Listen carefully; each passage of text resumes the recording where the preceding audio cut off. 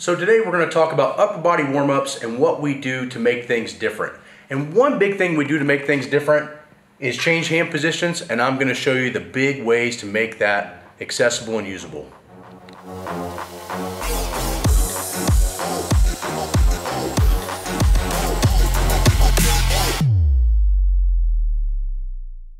So the first thing we have here today is the normal cable tricep push down that almost everybody does. Pretty common exercise. Now, as you can see in this bar, this is what we call a mustache bar, but you see all these different angles on this. Now, this angle was originally designed to be here and to reduce stress on the wrist. And that's a good idea, but the problem is that one position the same way all the time is going to create a lot of overuse issues. So the first thing that we need to combat is mileage.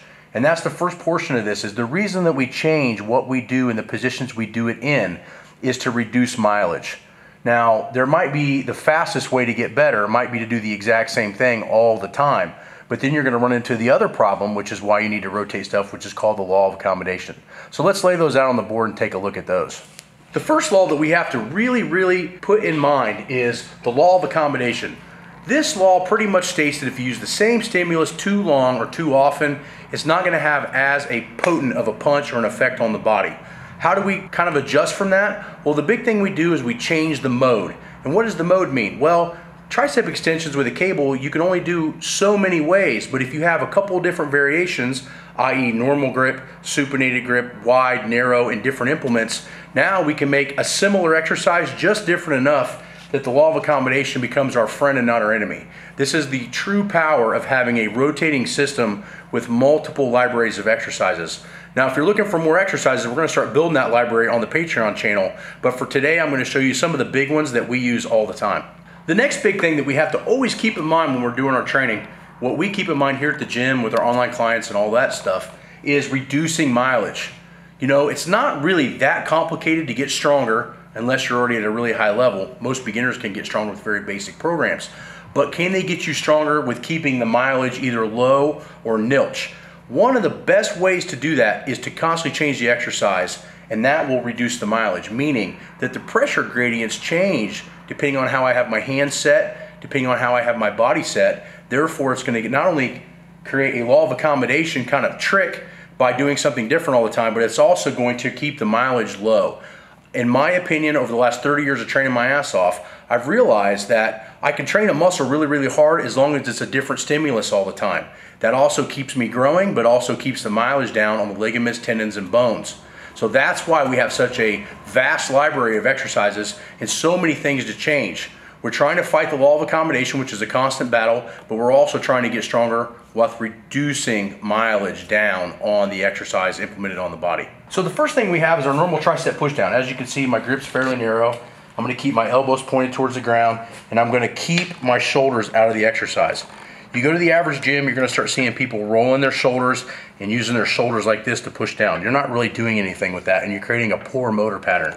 So keep your elbows tucked in, keep them tight, try to keep them in as much as you can, and then you just want to keep it at a lever. Now, this is a narrower grip, mustache bar tricep push down. Now, how I can change this next week is I can go to a wider grip. That's going to take it out maybe 6-7 inches. I'm going to do almost what appears to be the same exercise, but now I'm at a different angle and my body's just a little bit wider. That's going to have a slight difference in how my tricep gets hit, therefore increasing a little bit more muscle tissue, but also reducing the wear and tear on my elbow. Now, the next big thing that you don't see a lot of people do is reverse the hand.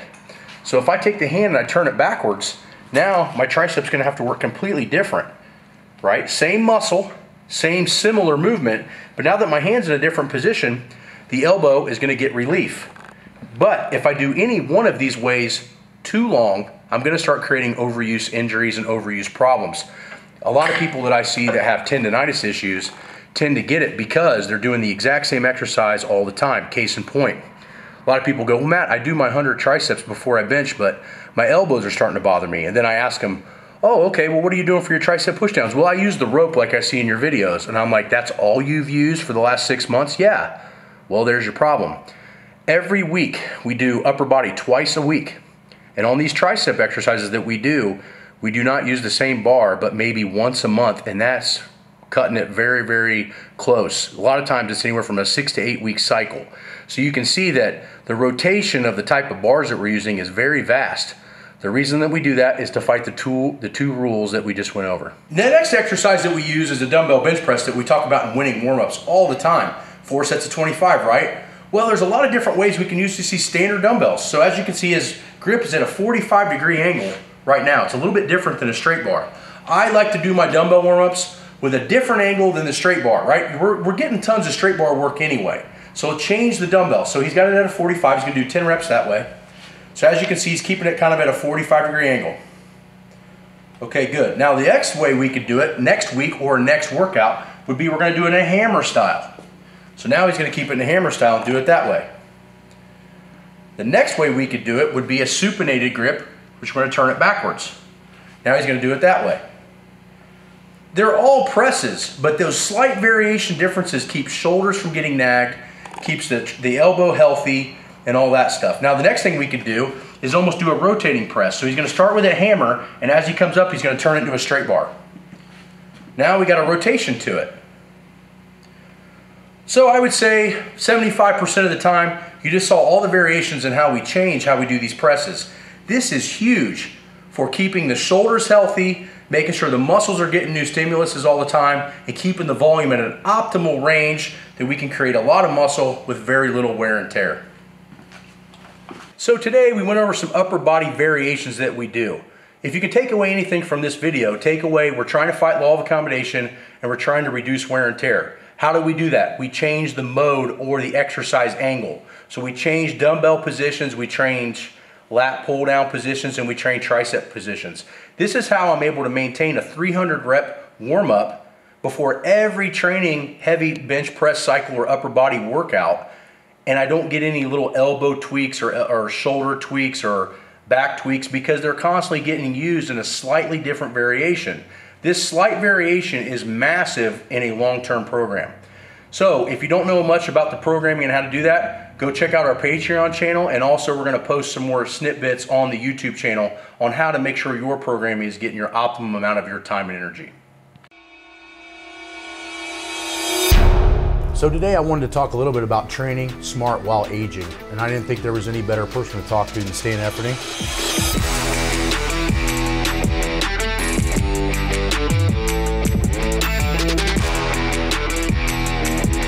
But when I train, I feel neurologically fatigued when I'm done with the workout, but if I had to, I could do that workout the next day.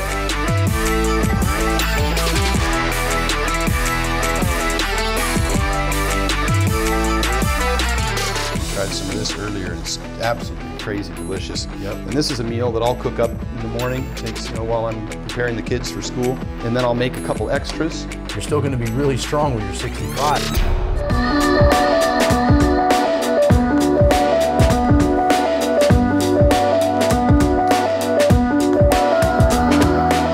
Path of not only learning how to stay strong, but get insanely healthy at the same time.